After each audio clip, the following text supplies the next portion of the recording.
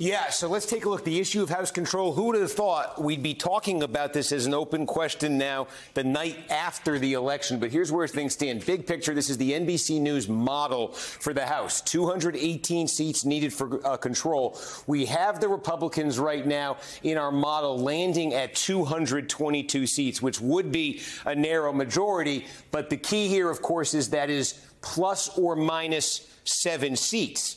So what that means is the high range for Democrats remains 220. So there are still scenarios.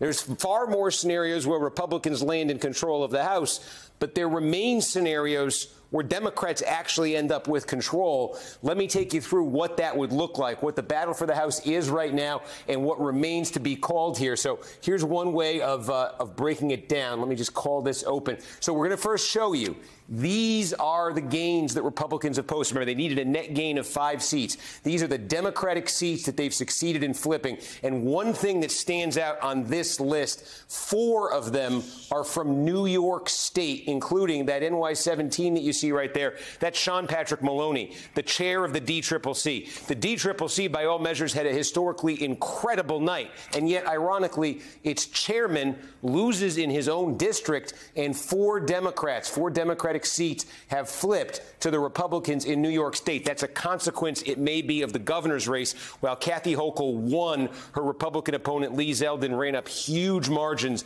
outside of New York City, where these districts are. So that is the biggest single blow Democrats have taken so far, has been in New York State. But the bottom line, there are 16 Democratic-held districts that Republicans have now flipped. That's smaller than people were expecting going in. Where we would be right now, a number that is bigger than many were expecting, is that Democrats have so far flipped 6 Republican seats. So you start with those 16 Republican gains, and now what you're seeing on your screen are Republican districts that Democrats succeeded in flipping. And so that 16-seat gain for Republicans is shaved down to 10 with what the Democrats have achieved. And then that leaves what's left. First, let's look at it this way. What are Republicans still targeting and hoping to win that it's Democratic held right now? Where else could Republicans get gains? And again, I think a couple things jump out on this list. First of all, look how many are in California. There are 5 Democratic held seats in California that Republicans are hoping to flip. Josh Harder, for instance. And this is the thing with California. It's limited results that we're going to see right now, and it's going to be, in many cases, weeks till we get clarity in some of these races. But this is what Republicans, any of these would be a Republican gain. What Democrats need to do is basically defend every seat I'm showing you. Josh Harder in the 9th, the 13th district, which is newly created. They need Julia Brownley to win in the 26th. They need Katie Porter to hang on in the 47th district. They need Mike Levin to hang on in the 49th. The Democrats have to win all those California seats. Another major source, we were just talking about it in Nevada. The Democrats, take a look here, 3 competitive districts in Nevada.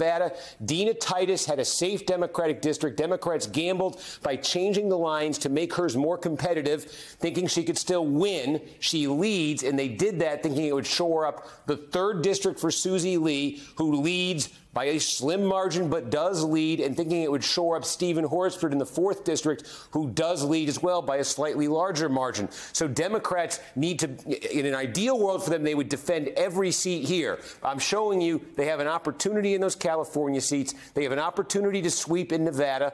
Maine 2 is on this list. Jared Golden leads there as well. Keep in mind, there's a ranked choice runoff there potentially if nobody gets to 50%. But Democrats, I think, are pretty pleased with where Jared Golden is sitting in Maine right now. Washington's 8th district. They need Kim Schreier to hang on there. There's the Alaska seat. We know this story. It's going to ranked choice voting. Democrats would like to see a repeat of what happened there this summer when Mary Peltola won that. I think if there's one here that's in particular danger for Democrats, it's the 6th district of Arizona. Also, potentially here, the 5th district in Oregon. So Democrats, if they can hold their losses here to 1 or 2 seats, we showed you Republicans at 16. Maybe they stitch 1 or 2 more together from this list, and then this becomes kind of the ball game for Democrats. Where else can Democrats gain seats? And again, what you notice, 1, 2, 3, 4. There are 5 California districts here with Republican-held California districts. Democrats are probably going to need to defend all of, if they want to get the House, are going to have to defend all of their California seats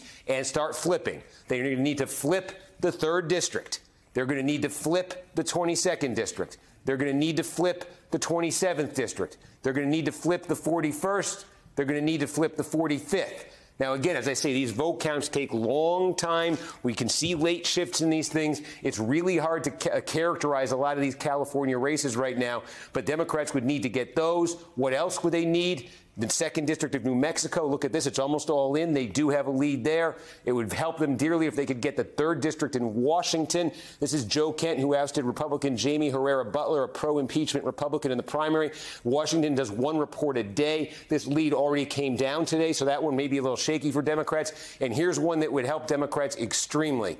Colorado's 3rd District, Lauren Boebert, and look at that. It's hard to get more even than that. Wow. A 73 vote difference right now between Adam Frisch, the Democrat, and Lauren Boebert, the Republican.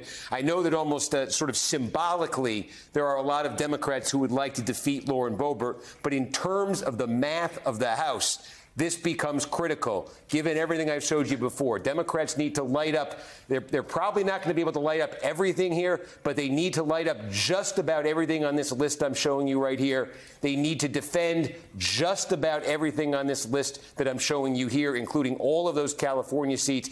And that is the kind of combination where Democrats could land at 218, 219 seats, something like that. It would be the ultimate inside straight in politics, but that's what it would take. And then, of course, there's a question of whether Kevin McCarthy is actually rooting for Lauren Boebert to win. Like, if he's got a 1-seat majority and one of the seats is Lauren Boebert, which would he rather have?